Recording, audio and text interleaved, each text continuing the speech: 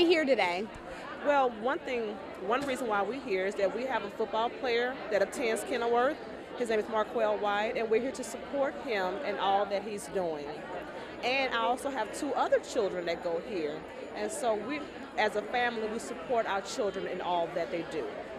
Tell us about your children's interest in the STEM Expo and in the STEM fields. Our children are very, they're focus oriented. They love to have fun, and this is something fun, and it's a great learning experience. And so they are really having a good time. For parents who might be interested in Kenilworth and sending their kids there, what would you tell them makes this school so special, so unique, and such a great place for students to go? I'm glad you asked that question because last year was our first year here for two of my kids, and the student that's participating in the Expo today, I've talked to his parents and recommended that him and his brother come here. So I have personally sent several students here to come here because I enjoy Kenilworth. I mean, the teachers are great.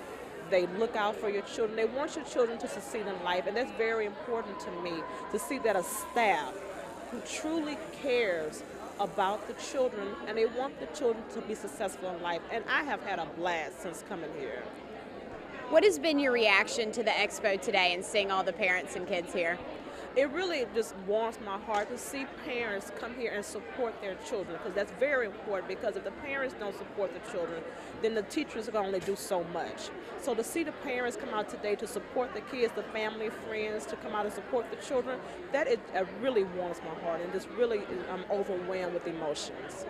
Why do you think it's important to have events like this, academic events, on the weekend outside of the school day for kids? As a parent, why do you think it's important? Well, one reason why is that if you make the event a fun learning event, you really get the children's attention. Because some children, they don't always get it by just sitting in the classroom for 45 minutes or 2 hours. But if you have these different events, something outside of the regular learning environment, it really grasps the children's attention. And just for children who normally don't do too well in science or technology, engineering, or math, or any of those subjects, to see these different events and the activities that the other children are doing, now it has got the attention of another student. So now somebody else is going to want to participate in this next year. Is there anything you'd like to add? Well, the one thing I'd like to add is to keep bringing more events like this.